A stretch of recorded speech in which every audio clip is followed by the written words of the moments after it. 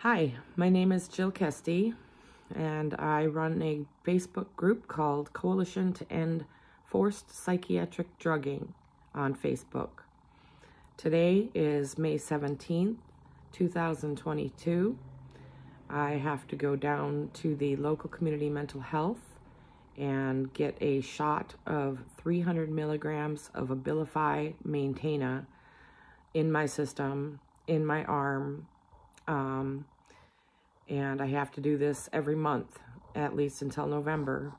And the court order that I am on that is making me do this is up in November, and I will be reappearing in court to fight it once again and say that I want to be off this order and I want to manage my own medications. I don't want anybody delivering meds, and I want to work with them. But in the end, I want to be off of these drugs, and I should have a right to try and be off of any psychotropic brain disabling neurotoxins. These are poisonous to the body system and the mind and the brain, and they are causing great havoc in me. I've gained 45 pounds. We'll find out today if I've gained more than that now in less than 6 months.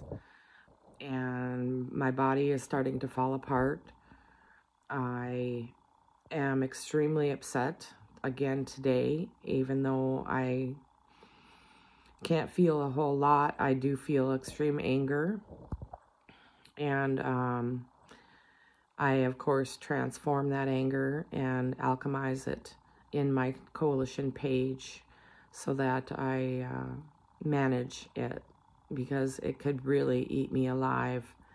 The amount of anger I have at the system for torturing me.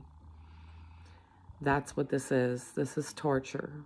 The United Nations Convention on Rights of Persons with Disabilities and 177 countries that have ratified that treaty agree that forced drugging is torture and that it must be prohibited, stopped completely.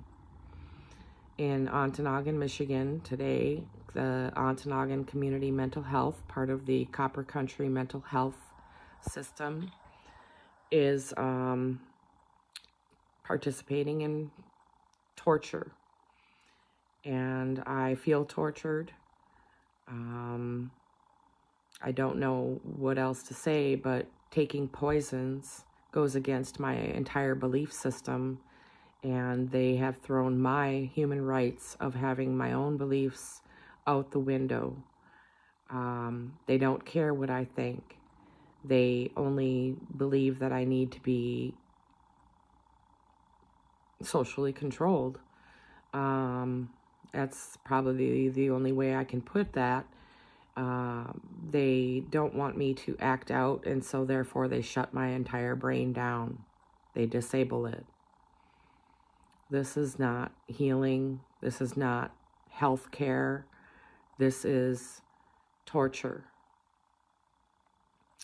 I'm going to keep this video short because I want to not bore people. And I've been saying these things for 5 years, and it's a broken record to me.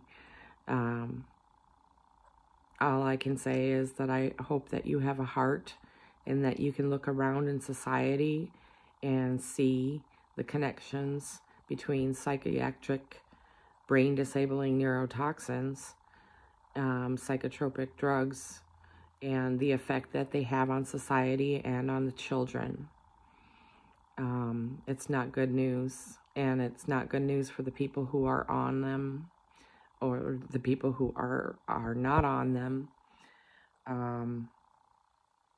The threat is there that you can be force drugged against your will if you have, say, your mom died or something, or your daughter died, and you went through a couple years of grief. Well, you could get labeled, thrown into a psych ward. You could get strip searched. You could get killed by the police when they come to your house for a wellness check. Many bad things can happen just because you went through a period that you didn't see coming, and you didn't have the skills to cope with it in the way that society deems acceptable. So those types of things happen every day, and there needs to be a system of mental health created that is a system based on wellness and balance, and doesn't rely on medications to just calm people down. We need to work with them and try to use as few medications as possible because of the damaging effects of these drugs. They are extremely damaging, and the way they're used now, they're just shotgunned at people in hopes that something works, and that is not healthy. I have taken thousands and thousands and thousands of drugs, and it shouldn't be this way. I shouldn't have to take these drugs. I can manage. I have managed without them for 6 years. I managed without them after I was first diagnosed, and I succeeded. I built a house and out of a job, and I had my first team leader position. I succeeded in many, many ways when I was off of the drugs. Now that I am on them and they're so heavy, I don't function the way that I should, or that I have in the past. And it's not age, it's the drugs.